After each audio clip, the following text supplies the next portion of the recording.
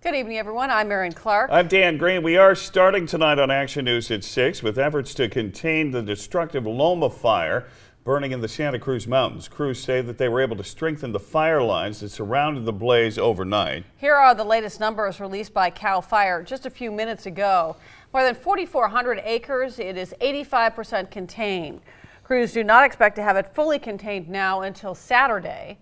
More than 50 homes continue to be threatened, and tonight investigators are zeroing in on a cause. Action News reporter Felix Cortez live right now at the base camp in Gilroy with our top story. Felix?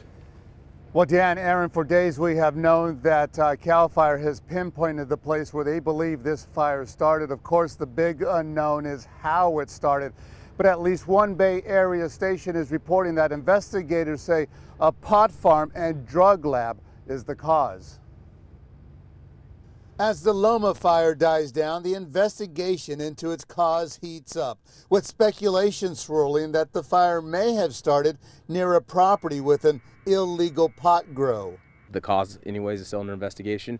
Something like that can take a very long time. It's a very time-consuming, sensitive process that they need to go step by step by step all the way through.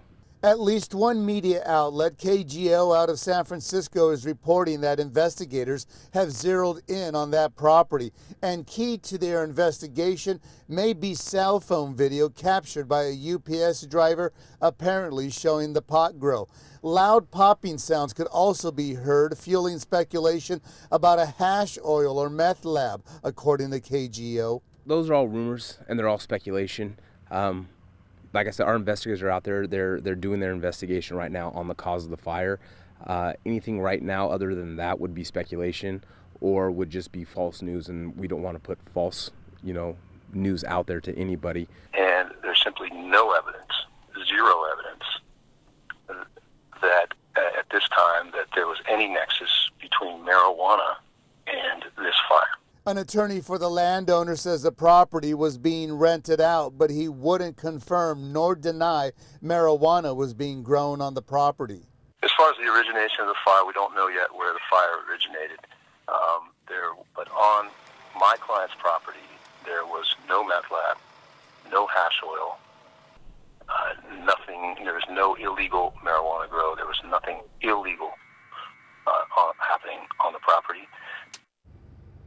And again, CAL FIRE investigators very tight-lipped about their investigation and whether or not they are indeed focused on that pot farm, as KGO is suggesting. And while not uncommon, CAL FIRE today said that the Santa Clara County Sheriff's Department is assisting them with this investigation. Dan, Aaron.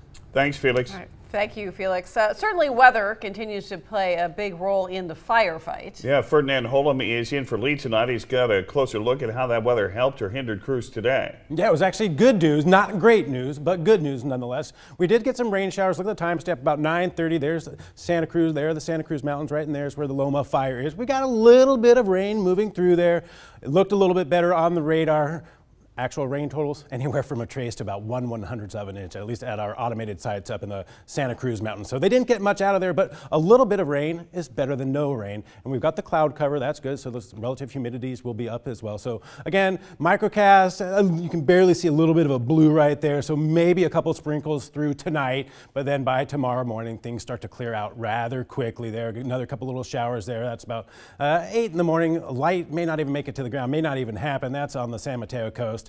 You move that in 50 miles or 30 miles or so, a couple more drops early in the morning for Santa Cruz, but that is about it, or up in the Santa Cruz Mountains. And then we clear out, and again, we'll have some winds though tomorrow afternoon as well. That might make things a little bit more difficult, but as far as your forecast goes, tomorrow wind out of the northwest just about 5 to 10 miles per hour, gusts upwards to maybe 20 or so.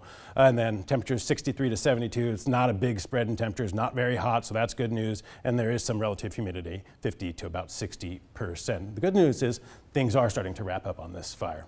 Back to you guys. All right, very good. Thanks, Ferd. Now, the Soberanes fire burning in Monterey County is at 94% containment.